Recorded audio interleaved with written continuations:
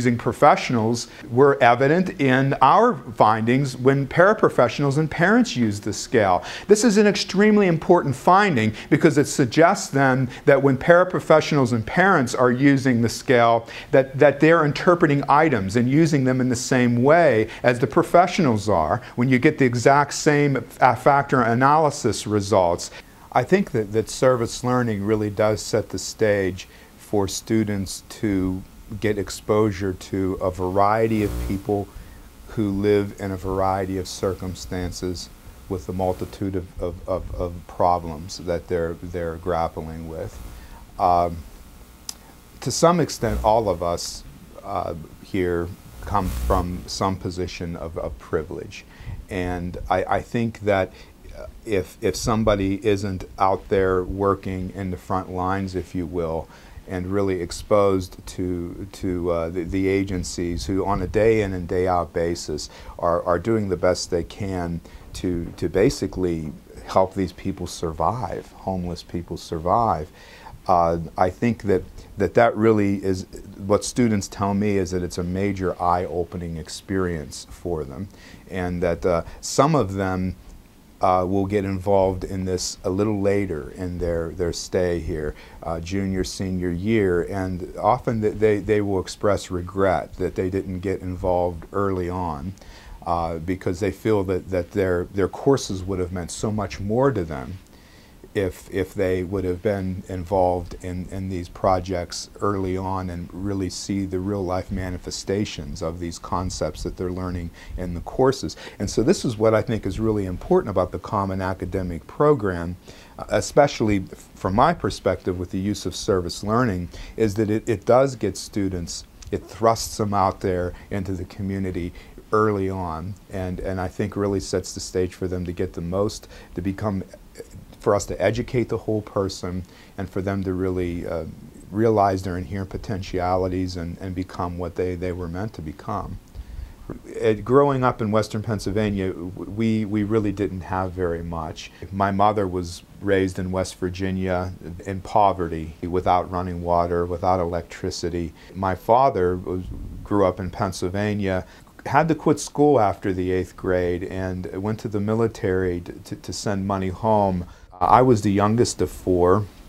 I am the first one in my family, either side of my family, to go to college, and that even though the financial support wasn't there, the moral support was always there, and that really meant the world to me.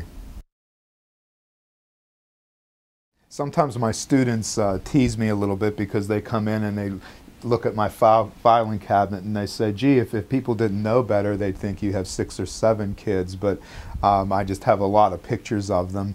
And even when I get more updated pictures, I have trouble taking the older ones down. Tracy and I have been married for 25 years, and I took a year off after my undergraduate work, and I worked as a crisis worker. And so we had some pretty interesting dates because sometimes I would be called out to have to go to the emergency room to make decisions about whether somebody should be involuntarily or committed or whatever. You're right in the middle of a date, you know.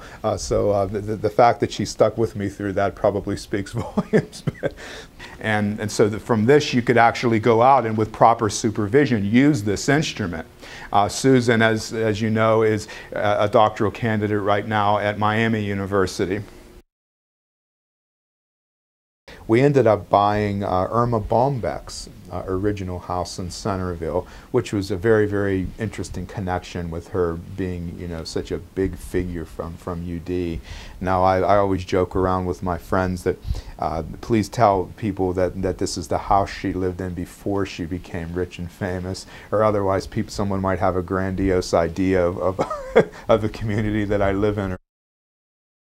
Lovaas was interested in comparing what he called an intensive treatment group. There were 19 people in. First of all, I like that it's not just like a lecture. Like showing more sensitive changes, I think, would be better for the outcomes. He likes to interact with his students.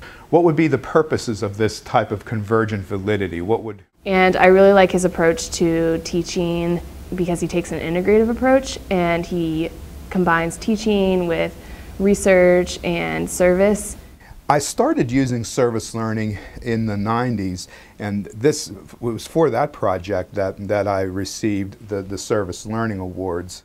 Students need to be able to apply theory and research to real-life examples. My current emphasis is on service learning projects focused on homelessness. And these students will work in homeless shelters such as Daybreak.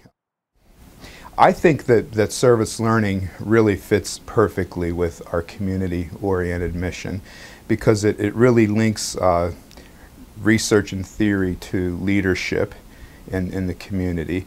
And I think that in addition to fostering foundation knowledge and professional knowledge in students, we really need to facilitate the development of what Altman called socially responsive knowledge. That students need to be able to apply theory and research to real-life examples. And the best way for this to happen is for them to be out there in the community working in these agencies. My experiences here have definitely helped shape my interests and my goals for my career. One thing, I've done a lot of work with clients who have been victims of family or intimate partner violence. So we're going to talk about self-awareness. I mainly do work with the token economy, and so it's basically how clients here earn their rental subsidy, and it's really neat because I get to meet them the second they move in, and I really get to see how they develop here and take a hand in trying to help them succeed here. My graduate students and I have done a fair amount of that research, and we published it, and it really does demonstrate you have two groups of students, and one group is participating in the service learning. The other students are in the same course but not doing the service learning.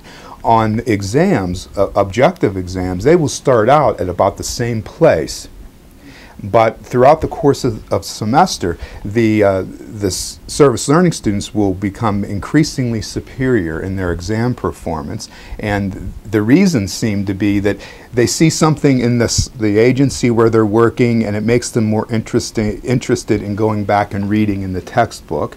So real briefly, a lot of the early research focused on the benefits of service learning for students, which are academically oriented, but also variables such as community service self-efficacy, a person feeling as though they're more competent to go out and make a meaningful contribution to the community, and social responsibility.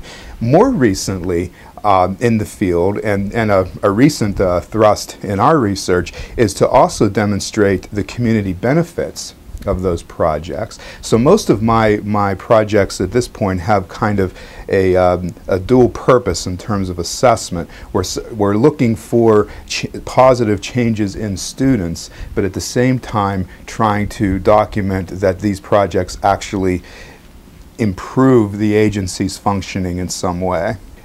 At first, someone in charge of an agency just isn't sure about this, but then once they see our students for a semester, they just keep asking for them to come back.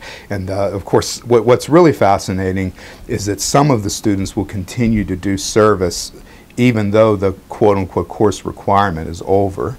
Well, this is the only class where I was approached with this opportunity. It was surprising in that no other professor had asked me to be engaged in service learning. And it stuck to me so much. 2 years later, I'm still involved with Dr. Reeb and service learning and homelessness, and I go all the time down to St. Vincent's and still help out. So I developed this community service self-efficacy scale. It's based theoretically on Bandura's self-efficacy theory. And so if you can foster mastery experiences in students as they're out there working in the community, you will be improving their sense of self-efficacy. The psychoecological systems model is an integrative approach that I developed in conjunction with one of my graduate students a few years ago, Susan Folger.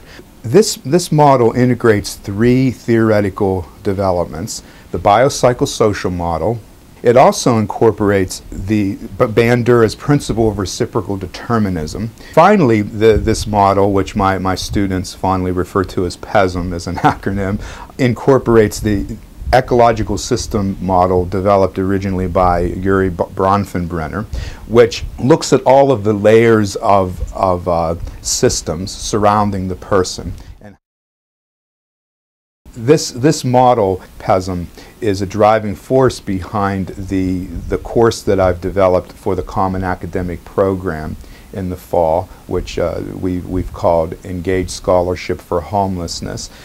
And I encourage them to work with me at a level where they can earn co-authorship on papers and presentations at professional conferences. And that type of research mentoring, I think, is a very important aspect of teaching beyond the classroom. I've worked toward a model where I really treat them more like junior colleagues than I do students. And I really honestly feel like that brings out the best in people. That people really seem to develop the perspective of, wow, this guy is really expecting a lot from me, but he's showing me this respect by offering me an opportunity to get on a publication. And they will work very, very hard and learn a lot. And I really, you know, I had a few just exceptional students in the past that working with them was more like working with a colleague than it was a student. And that made me start thinking in a different way. Maybe this is how we should be working with our students in an apprenticeship model. Maybe they should be thought of as junior colleagues as opposed to just students. And I think that really brings out the best in them.